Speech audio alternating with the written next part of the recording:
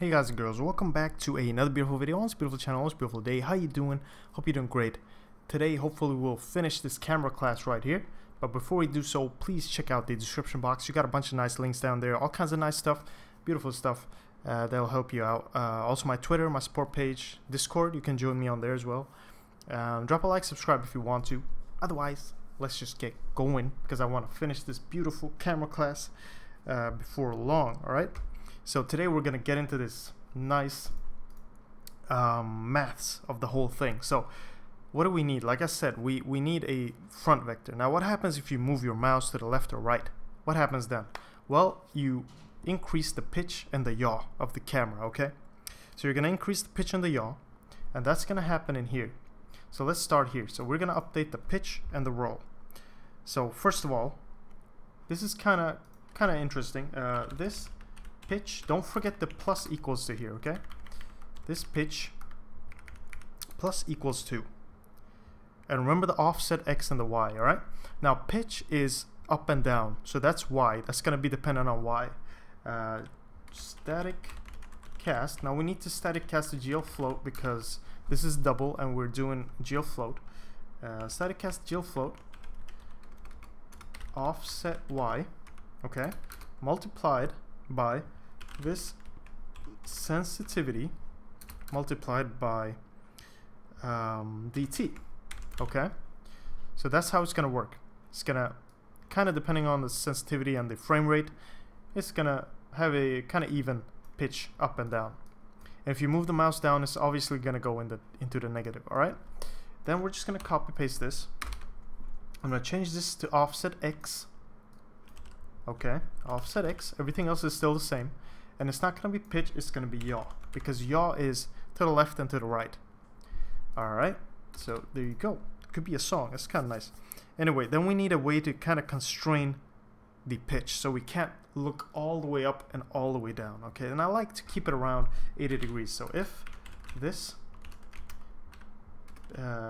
pitch is greater or equal to 80.f, or greater than 80.f, let's say. We'll keep it greater than equal to, it doesn't really matter. Or greater than, whatever. This pitch doesn't really matter, equals to 80, whatever you find pleasing. So this is something you can kind of, you know, customize on your own.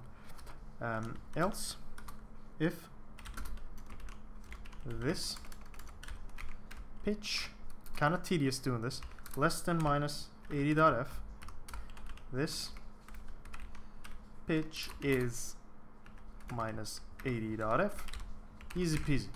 Also, we're going to constrain, not constrain, but we're going to make sure the yaw doesn't get too big or too small, because if you keep moving your mouse, it's going to be, that number is going to increase really fast, and you'll probably end up being somewhere in the max number range really soon. So we're going to fix that. If this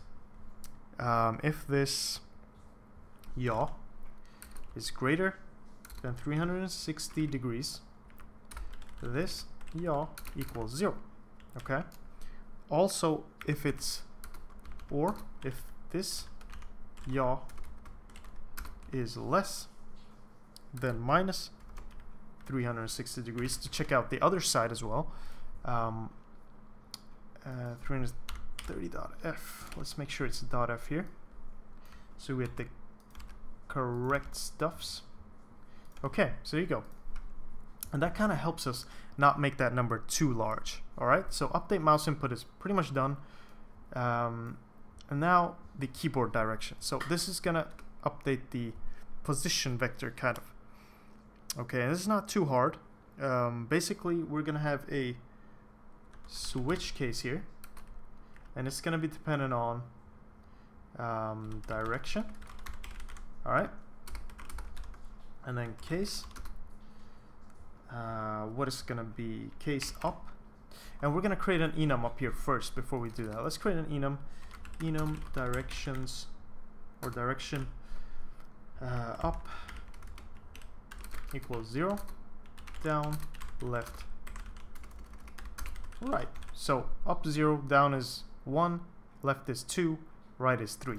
Okay, perfect. And now we can kind of use those instead. Case up break, case down break, case left break, case right break, default, whoops, default break. Okay, cool. So there we go. So what's going to happen once we do these? Now we're going to use the front and the right vectors to move the character. Okay, so it's going to be this position plus equals this front, because we're going up. Okay, so it's going to depend on our front vector, and then we're going forward, not up and down. Let's kind of change that. Forward and back. There we go. Forward, backward. Let's keep it backward, actually. Make it a little more professional. Backward, forward, backward. Okay, backward. So plus equals our front vector if we're going forward, and multiply it with this movement speed multiplied by dt. Easy peasy. So that's actually how that's going to work. The same thing for backward. Just make sure you do minus equal to here, so you're kind of going against that forward vector or the front vector. And for left, we're going to do the same thing. Left is going to be kind of negative, so we're going to do minus here, and we're not going to use front, we're going to use the right vector here, multiplied by the movement speed multiplied by dt, just as usual.